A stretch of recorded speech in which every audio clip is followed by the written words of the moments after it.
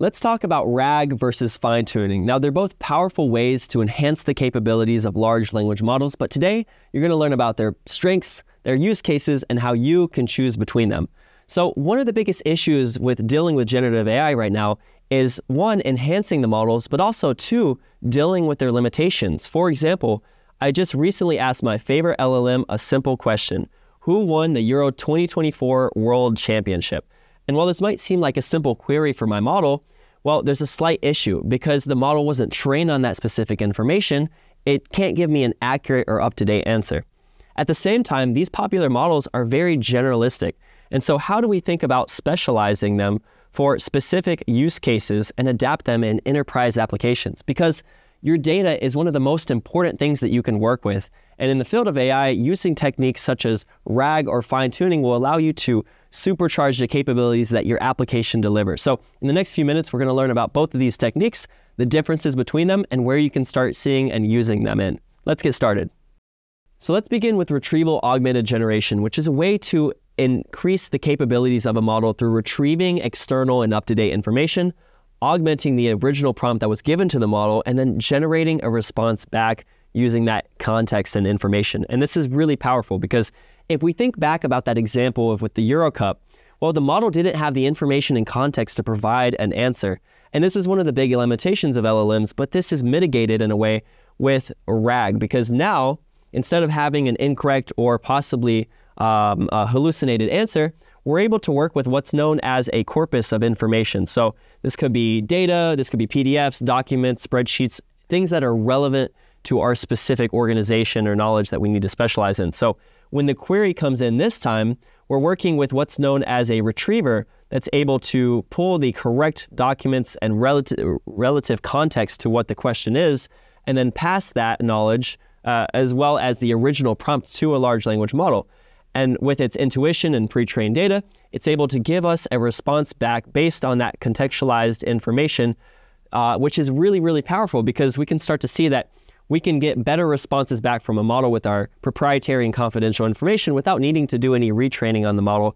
And this is a great and popular way to enhance the capabilities of a model without having to do any fine-tuning. So as the name implies, what this involves is taking a large language foundational model, but this time we're going to be specializing it in a certain domain or area. So we're working with labeled and targeted data that's going to be provided to the model, and when we do some processing, we'll have a specialized model for a specific use case, to talk in a certain style, to have a certain tone that could represent our organization or company. And so then when a model is queried from a user or any other type of way, we'll have a response that gives the correct tone and output or specialty and a domain that we'd like to receive. And this is really important because what we're doing is essentially baking in this context and intuition into the model. And it's really important because this is now a part of the model's weights versus being supplemented on top with a technique like RAG. Okay, so we understand how both of these techniques can enhance a model's accuracy, output, and performance, but let's take a look at their strengths and weaknesses and some common use cases, because the direction that you go in can greatly affect a model's performance, its accuracy, outputs, compute costs, and much, much more. So let's begin with Retrieval Augmented Generation. And something that I want to point out here is that because we're working with a corpus of information and data, this is perfect for dynamic data sources such as databases and other data repositories where we want to continuously pull information and have that up to date for the model to use and understand.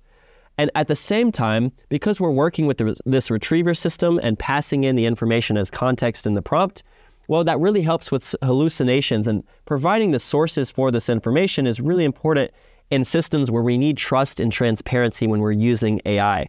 So this is fantastic, but let's also think about this whole system, because having this efficient retrieval system is really important in how we select and pick the data that we want to provide in that limited context window.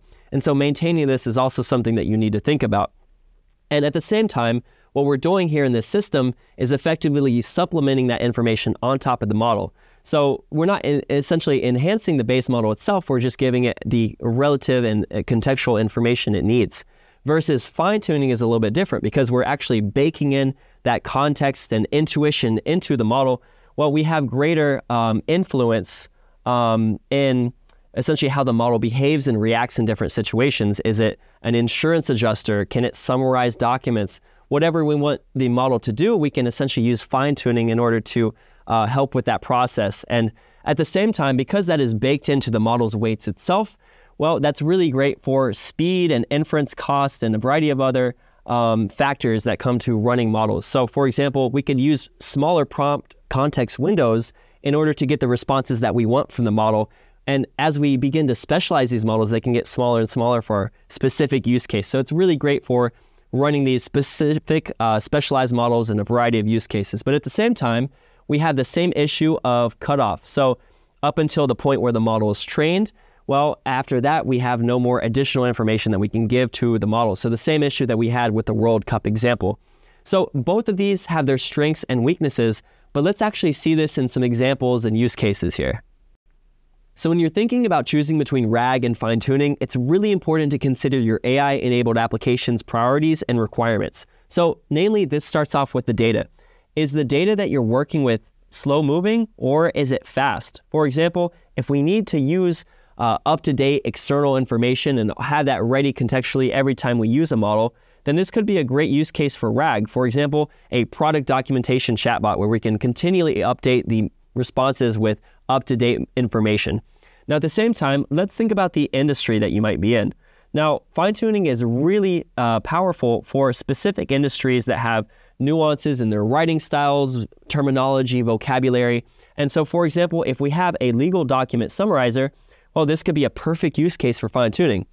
Now, let's think about sources. This is really important right now in having transparency behind our models. And with RAG, being able to provide the context and where the information came from is really, really great. And so this could be a great use case, again, for that chatbot for retail, insurance, and a variety of other specialties where having that source and information in the context of the prompt is very important.